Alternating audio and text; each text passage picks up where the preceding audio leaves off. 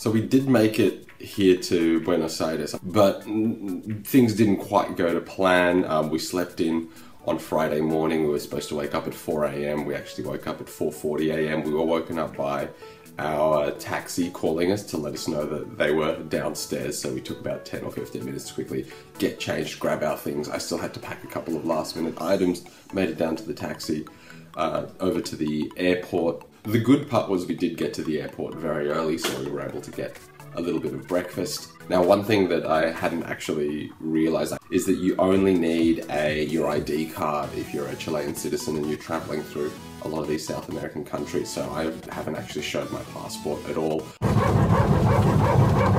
you hear that?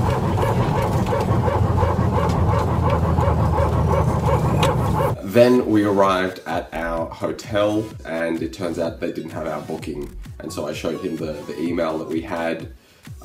He has a look, says, okay, so you've clearly made a booking here, has a look through. It turns out the booking had gone through for June, not for January, and so he said, all right, I'll let you in. That was just an error. We were given these green tab things to lock up our suitcase, which seemed a good idea at the time.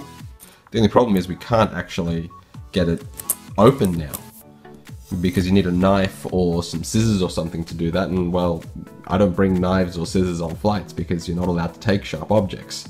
Pretty much the main thing we did on the Friday was go on a walking tour. It was really interesting, about 3 hours. It went from the Congress building through to the Pink House, which is their presidential palace. Lolita was our tour guide, big tour group of about 30, maybe 40 people. Just about everyone wanted to do it in English, so we weren't able to take it in Spanish, but she did do it really well. Talked about a range of different things, some architecture, some history, some politics, some culture. Really went through the major history of Argentina. This one building, which was designed based on the concepts of things like the 7 levels of hell and purgatory, and the idea that you go through an elevator to go through hell and purgatory, and then just as you get to the end of purgatory, you get out of the elevator and you have to go up these stairs to get to the very top level, which is a lighthouse, and that lighthouse represents heaven. And we started off at the Congress building, and it's got this massive fence all the way around it, just like most of the monuments do,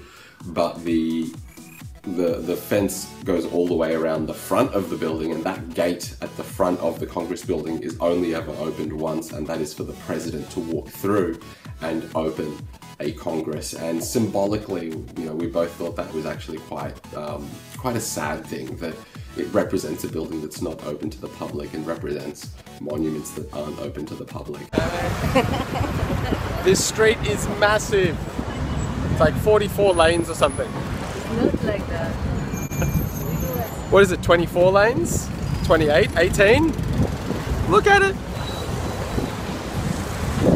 At the other end is the presidential palace, and next to it is the cathedral, which was the current Pope's cathedral. It doesn't look much like a cathedral. It looks like this sort of Roman building, but if you look at it from afar, you can see in the distance, the cross at the back, and you can see some symbols which are quite Christian at the front. And apparently inside is buried San Martin, who is the revolutionary hero of Argentina. And then we took the subte, which is Buenos Aires' metro.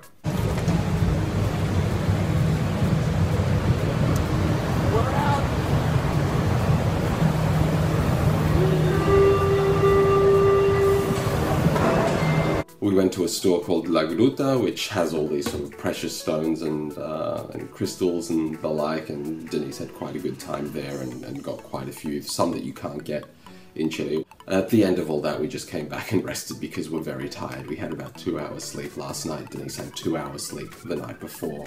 So I'll get back to you with some more after that.